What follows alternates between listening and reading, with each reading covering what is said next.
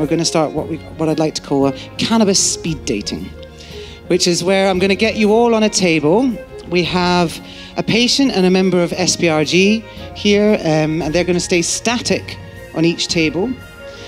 Basically, I'm going to put you on a table to begin with, and then after half an hour, 45 minutes, I'm going to say change, and you're all going to move to a different table. The person who is representing the patient's voice is going to tell their story, and then there'll be a Q&A, and then there's an opportunity for everyone to tell their story, because the really important thing about today is that everyone in this room is involved in cannabis in some way in Scotland. The whole point of us doing this today is to try and get you involved more in the cannabis environment. So in 2018, the law did change to enable consultants to prescribe medicinal cannabis on the specialist registrar. Despite that, I'm sure many of you know, there have been almost no prescriptions. I don't think any in Scotland, or at least none through the NHS. It was incredibly powerful what happened in 2018, and we thought something would change. And it hasn't really. There's more to say on that topic, but I just wanted to introduce you to Lisa. So, Lisa, do you want to come up? As Anna said, I'm Lisa. I am the parent of Cole Thompson, who is 10 at the moment and uses cannabis. This is Cole. He is epilepsy. Cole was diagnosed with epilepsy at 3 months old. He was taking 20 seizures every night and some drop seizures during the day. 2018, Cole's seizures got incredibly worse and he lost the ability to walk and talk very quickly. He was in a wheelchair, unable to speak, couldn't eat solid food, and was told that was it. Cole had brain surgery when he was 2.5. Unfortunately, it didn't work. We got 6 months of him being seizure-free, and then the seizures came back. They said to me the only hope for Cole was a second surgery, but this time they would disconnect the left from the right side of his brain, which would leave Cole paralysed down one side and partially sighted forever. That was it.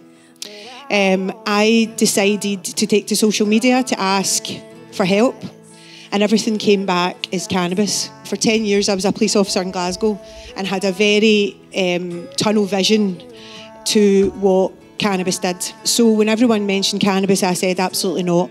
I'm not giving my son cannabis, no way. I actually only decided to research it to prove everyone else wrong and me right, and kept finding that actually I was wrong and everyone else was right. So I then decided to go to Holland. When I was in Holland, I got a prescription and smuggled it back into the country illegally.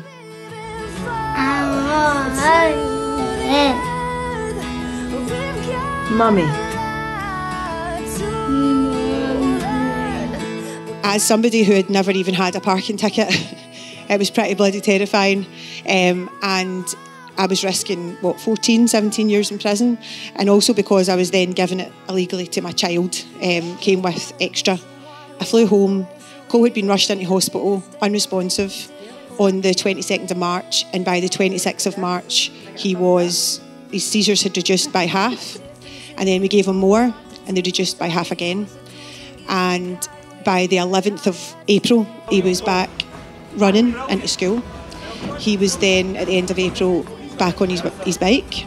Cole now is completely seizure-free. We've had maybe about 6 seizures in 4 years. Cole's private consultant doesn't believe that the seizures that Cole's had since he's been on cannabis are actually epileptic seizures. He takes another drug called phenatone, the Dilantin brand, which is a horrific drug, very toxic. But the NHS are refusing point blank to take him off it because they don't recognise cannabis as a medicine. Even though legally they can prescribe it, they don't recognise it. So the Dilantin, believe it or not, one of the side effects is seizures. If it's too high or too low, it causes seizures. So the private consultant believes that actually the seizures that Cole's had aren't epileptic seizures, that they're probably because of the phenatone. He's fine. He's in mainstream education. He is at Taekwondo. He just graded a couple of months ago. He's very much like every other 10-year-old. And now I've got my boy back. Despite this, despite knowing what's happened, Cole's consultant refuses to prescribe cannabis-based medicine. I know everyone's got a different story, but it's just to sort of understand where this anger is coming from, and we all have it. Understand how much life can be shifted by this medicine, and really to start to think about how we in this room can shift the narrative. Because one thing that we need to know and we need to remember is that cannabis medicine is the oldest medicine known to man. It was prescribed up until 1971 in Britain for over 100 different ailments. Some years ago, there was an archaeological dig at Sutra, which my mother actually took me to. And at that dig, they found cannabis in the soil. And it was a dig on a medieval monastery. And the medieval monastery had used cannabis, obviously, for something. And then there were two other digs in Fife, at the Black Loch and Kilconquhar Loch, where hemp and cannabis were found in the soil stratas. So we do have a lot of historical evidence for cannabis being used in Scotland in the medieval period and before and after. What I really want us to do is just change the narrative. Instead of this idea that somehow this is a new medicine and the rest of the world are kind of, moving with the times, and in Scotland we need to go with this new idea. We need to remember that this is our medicine. We use it, many of us use it on a daily basis for well-being, for fun, for pleasure, for medicinal, for all sorts. But there are voices here that need to count, and we need to feed in to the Scottish Government. I've lived with chronic pain since I was 13 years old after a horse riding accident. When I turned 18, I was on 3,500 milligrams cocodamol 4 times a day. But of course, that stuff wasn't starting to work and I was getting spasms, so they started adding diclofenac. And then that wasn't working, so they added baclofen, and then they added duloxetine, and then they added amitriptyline, and then it was nortriptyline, then it was coming off the baclofen, then it was on the omeprazole because that was all damaging my stomach and making me tired. The list was endless, right? I'd get up at 11 o'clock in the morning, 2 hours to get dressed. I would do class for 2 hours, and I'd have to go back to bed. I would see my peers going out to nightclubs, drinking, partying, walking into town, and I just had to stay at home, in bed, taking all these tablets. But when I found out that I had endometriosis, the first thing the doctor then said to me was, "I'm really sorry, but you might not be able to have children." Now at this point, my childhood had been in and out of hospitals, getting operations, it had been painkillers. I was fighting so hard just to try a 15-hour course at college to do music. And then I was told that, "I'm sorry, you might not be able to have kids." Like at this point, I was on 480 tablets a month. And I think that was probably when the point that I kind of understood that I was depressed. And I didn't actually see the point in kind of continuing on anymore. Like, what is the point? I'm fighting so hard, I'm taking so many drugs just to manage a 15-hour-a-week lifestyle. It really did feel futile. It was that point in start of 4th year, my friend kind of said to me, "Had you tried cannabis?" Now, for a music student, I was still like quite prim, right? I didn't drink, I would spend my money on Lord of the Rings and stuff like that instead of like going out drinking. So I was like, oh my gosh, I'm not going to smoke cannabis, that's dangerous. I was so against it. I thought that what the doctors were giving me, they're giving me it for a reason. It's medical, it must be okay. So when I read into it and found the reasons why it was banned, it wasn't a medical, I was scunnered, I was raging, I was so cross that it was being taken from people not for medical reasons, it was political reasons and so forth like that. So I tried it. And I remember the first night I did it, I slept the whole night through without nortriptyline, without everything, for the first time since I was like 13. So and I know this sounds unbelievable, I know it really does, right? But literally from that 4th year, right, I dropped all the medications and I was just on cocodamol because I needed still pain relief and I couldn't guarantee cannabis all the time, so I needed that as a backup. I was at uni all the time, and I started my own music studio. I was working in community choirs and doing like work like that. I was, doing musicals. I was actually out. I wasn't just fighting so hard just to maintain a little half-life. I was actually out consuming and enjoying bits of it. So that continued, and my piano student got really successful. I was a really great teacher, so I had this reputation, like I had to be so careful with to not ruin it, because You know, if I got caught with cannabis, my PVG would be done. All my community work, all the dementia choirs, everything that I went out and did was at risk for me using this cannabis on the market that we had it. There was a couple of times when I was picking up from a dealer in a car park, and they would try to elicit like a sex favour from me instead of payment. You know, I was having to go to sit in car parks late at night, having to wait for a strange man to come drop stuff off. It was and I also had to balance not getting caught, not losing my entire reputation, all this work that I did for young ones and everything. It was all at risk until I found Project 2021, right? And I know this sounds so daft, but I found it on Reddit and I was like, no way, crap, there's no way that cannabis is legal in the UK, like medically. Surely I would have heard something by now, because at this point I'd been smoking for a couple of years and I was just waiting for this legislation to come out. At that point I was working in a suicide crisis shelter for kids that I helped build up during the pandemic, and I was able to say to my employer, listen, I've now got the stuff that surgeons and doctors get in places like America and Australia, people with decision-making powers. This is what they use. This is what I'm using. And everything was able to change from then. You know, I didn't feel like I had to hide myself. I wasn't putting anyone at risk. I wasn't risking my family, who felt conflicted seeing me in pain. My brother was, I don't want to see men take advantage of you. I don't want to see you get bothered. The difference it's made being able to access it legally, it's changed absolutely everything for me. I prescribe cannabis. I'm a GP, and I got interested in it a few years ago, and I do prescribe, but it is through a private clinic. I would love to see it becoming available on the NHS. I also work in drugs and alcohol, and certainly for me, its safety profile of cannabis is fantastic compared to a lot of the things you prescribe. In Scotland, we have a terrible drug deaths issue, and I would love to be able to prescribe cannabis rather than diazepam.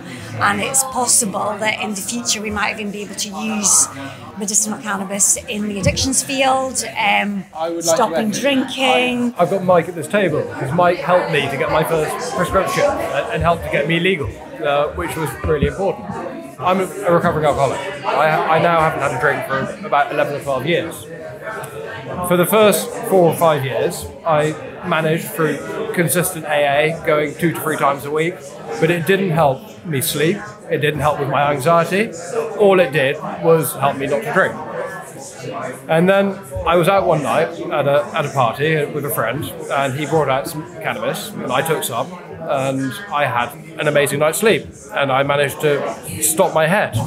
Because my problem is I can't turn my head off. I can't stop at night my head motoring, and believe me, it becomes liberating because you don't sleep. And if you don't sleep, then you don't have a life, really.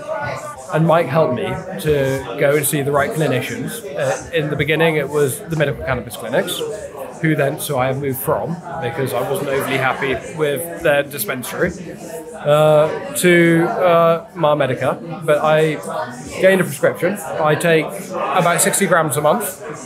I get a combination of low THC sativas and higher THC indicas that I can take during the day. My doctor advises me to take them as and when I need them, not on a set routine. So I mean, I haven't taken any cannabis today. I haven't felt the need. I haven't felt anxious about anything or upset about anything. And I was coming here, which I was really looking forward to, which helps. Cannabis for me helps me to A, stop drinking, and B, give me the quality of life which I think everyone deserves, but it helps me to have. And that's why I do believe that many other people deserve the chance to have access to cannabis. It needs to be controlled and needs to be regulated, because I need to be sure about what I'm getting. We don't have the structure around it in the country to really regulate it, give people access to ever get to the point where the NHS might fund it. As a cost of a medicine for a month, it's probably a lot less than most other medicines that are dispensed every day from routine pharmacists. But we work in a very traditional medical model. The training is the bad stigma. Good. It's just absolute stigma. Yes. In medical school, there's absolutely no teachings about the endocannabinoid system. You want them to carry on taking the medication they're being given, but it's not actually helping them, but the cannabis does. And that's where they're coming from. It's not where I'm coming from, because it's my job to tell them to take their medication. So I do tell them to take their medication, but as I say, the cannabis will help them a lot more. I'm a neurologist, or was. I'm now a cannabis physician, I suppose. It's an odd end to a career, really. And I was involved for a long time, about 20 years ago, with GW Pharma when they developed what turned out to be the first cannabis medicine called Sativex. Then nothing happened for about a decade because it wasn't widely used. Then I was asked to do a report for the all-party parliamentary group on drug policy reform, which I think didn't change the law, but it helped develop the discussion about it again. And then I was involved with Hannah Deacon, whose son Alfie Dingley got the first prescription for anybody in the UK. I'm not a cannabis user, really. I don't use it very often. But when I do, the experience is, it was so profoundly life-changing. I had a rush of empathy that I just didn't have before. I had just an influx of being able to maybe just relate to people that I didn't have before. My life's completely different now. It's completely better now, and it was because of that. It was because of cannabis.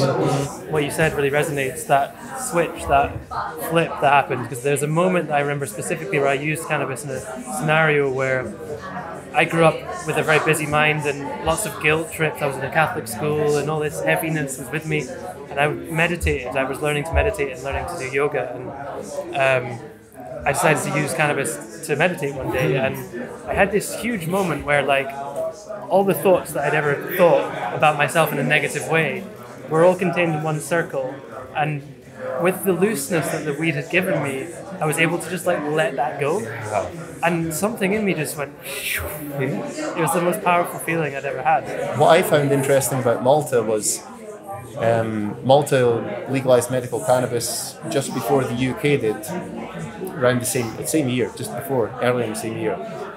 Per capita, they have 10 times more patient prescriptions than the UK. So in the UK, we're saying that patient uptake is slow, and saying that awareness is needed to get more patients on board. Malta per capita has 10 times more patients and has decided to legalise non-profit adult use social clubs as a way to optimise the patient experience, not just for the recreational access, but because patients saying their needs were not being properly accommodated. I'm highly active in trying to get a wider range of medical cannabis available in the NHS here in Scotland and in the United Kingdom. Unfortunately, because of the 1971 Misuse of Drugs Act, it's in a category whereby research has been very limited for over 50 years.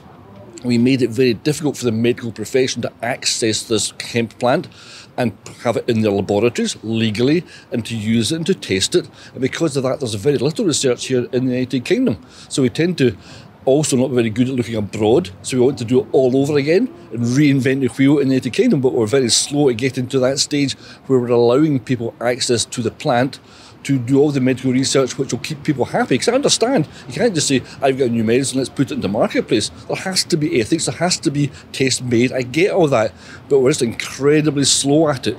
And I think we should be able to speed up that process given the knowledge we should be gleaning from other countries. I think Scotland has a unique opportunity in that there is the opportunity to have this discourse with patients, with patient groups who, you know, are really the biggest stakeholders in all of this, and to ensure that we model a system that works for them. Because if the model doesn't work for the patients, who the hell is it for, right? And governments can't afford to make that model for pharmaceutical companies so that the money is extracted from the public purse, from the taxes that we all pay, to prop up billionaires. We actually need a model where the stakeholder, who is the patient, and the GP at the forefront actually get to have the majority say in what goes on. So allowing GPs to prescribe would be a major, major improvement, and to allow those consults to be NHS subsidised. And then as that happens, to be able to allow the the products themselves to be partially or fully subsidised. In Australia, many of the consults are subsidised, but not the product. But the large numbers of prescriptions and the large number of products means the price has come down enormously in the last few years. 300,000 odd scripts have been written. You know, if we could say that something like that could happen in Scotland, we should see a reduction in the public spending on other treatments, because cannabis can do a lot for patients who are currently spending a lot of money, or the government is spending a lot of money treating them with lots of products that actually don't do the job. I do have something that I really need to talk to you about, and that is to do with the Scottish Cannabis Consortium and how we're actually going to affect policy change. Because we're here in this room together, we've all connected, it's been wonderful, the energy's been bubbling and flowing, but we're going to leave, and where's that energy going to go? You know, and I want to present you with a couple of options. Some of them are doable, some of them aren't. Our vision is to use the SCC as a way of enacting policy change by using the knowledge and experience and expertise of everyone who engages in this group. And this can happen by two ways. So basically, in Scotland, as you probably know, cannabis is not legal. It's controlled by the UK. We have a weird legal situation where if you have a prescription, it's a Schedule B, which means it's medicinal. If you don't have a prescription, it's a Schedule 1, which means it's got no health benefits whatsoever. It's amazing. It's like fucking alchemy in action. It changes from harmful to non-harmful, and depending on the context. The idea is I want to get working groups in the SCC. And there are two avenues that we can affect immediate, or at least quite quick change. One is through the Health Improvement Scotland. Health is a devolved matter, and it's governed by Health Improvement Scotland. We have two institutions within Health Improvement Scotland that are really important for the cannabis. One is SIGN, Scottish Intercollegiate Guidance Network, and SMC, the Scottish Medicines Consortium. Point is, these are the ones that provide the guidance on prescribing. At the moment, clinicians in Scotland are using NICE guidance. But as Lisa and I found out when we tried to take NICE to a judicial review, we don't have any legal standing in Scotland, so we can't challenge the NICE guidance. So the only way that we can get guidance that is implementable and challengeable in Scotland is through SIGN. And we also have SMC. And they are more than happy and more than willing to engage with us on looking to review cannabis-based medicine guidance. We just need the team to do it. And I'm suggesting that we get two teams together. One team which is to look at developing the evidence base for pain, cancer, MS, nausea, and eczema, which are the conditions that NICE also cover too. So, you know, we're kind of covering our backs, we're playing the game, you know, but what we're going to do is we have an opportunity in Scotland. Scotland has what's called a realistic medicine policy. It's implemented by the Scottish government. It's this idea that there's a dialogue between the patient and the practitioner, and that any form of medicine is given with this dialogue. And the idea is it widens up the remit of evidence. We can use a wider range of evidence, including the voice of users when they make that decision. So there's a real major opportunity. The second one is for SMC. So SIGN deal with conditions, and they make recommendations for prescribing on conditions. SMC deals specifically with drugs. We really want to get Bedrolite cannabis as an option for Scottish patients on the Scottish NHS formulary. And that is also doable. So really, all it is that we need to get a group of people together to, once again, develop the evidence base or gather the evidence base and set up a patient company review. If we get the team together, you're talking 2 to 3 years, we could have cannabis-based medicine prescribable for pain, cancer, MS, nausea, and eczema, because there's a lot of evidence to support cannabis on those conditions. And we could potentially have Bedrolite for treatment-resistant epilepsy for children in Scotland. They're doable. The other avenue is if we want to start looking at, so we can't change the law, but we can play with the law, because the law is creative. And a little-known fact that majority of cannabis offences can be dealt with by a fine rather than conviction. And indeed in Scotland at the moment, all cannabis possessions are allegedly dealt with by a fine. But one fundamental aspect that just blew my brain when I came across this statistic is that when you look at the statistics for cannabis possession, the majority of people getting arrested for cannabis possession are young men between the ages of 18 and 24 years old, either in parks or in someone's house. And, of course, to top it off, the majority is in areas of lower deprivation or lower socioeconomic development. You know, so we're dealing with a stigmatization of a group of people in society, a targeting of a group of people in society. The way to deal with the legal side of it is a Lord Advocate's reference. And the Lord Advocate needs to be convinced that in Scotland, it is not in the public interest to police the cultivation or possession of cannabis. And once again, that's totally doable. You know, you've got a human rights argument, you've got a social justice argument, you've got an equity argument, you've got all sorts of arguments. We just need to get the papers together and the team together to present it. I've already had discussions with 3 of those people, and they agree. So basically, you develop a guideline development group. That would be us, you know, in collaboration with sign experts. You then do systematic literature reviews, formation and grading of recommendations, consultation with user groups, and peer review by people, not only just academic researchers, but also by patients as well. So the whole process within Scotland is very geared towards a developed collaboration between the patient and the GP, or sorry, the consultants and the guidance. Publication, dissemination, and review. And I'm going to blow these candles out at the end of the show. I want us to do a wee meditation again, just to close the event off.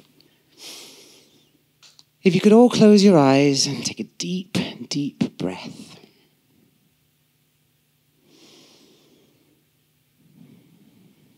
And I want you to breathe into your solar plexus. Breathe really deeply into your solar plexus. And as you're doing that, take the energy that you've felt, the feelings from the conversations that you've had, the ideas that have popped into your head, the knowledge that you've exchanged, the dream of what you want the future to look like. And have it in your belly. Have it in your belly as a burning, burning sort of, well, not burning, but, you know, sorry. Oh, well, you know, it's all part of the process. So, yeah, anyway, laughter aside, but that's good. It's the energy. It's the energy. So get it in your belly. And I want you to just really focus on that and imagine that it's going to manifest. This is how we manifest stuff. Everything is a potential. Everything is here in this moment now. And the story has not been written. We're going to write that story.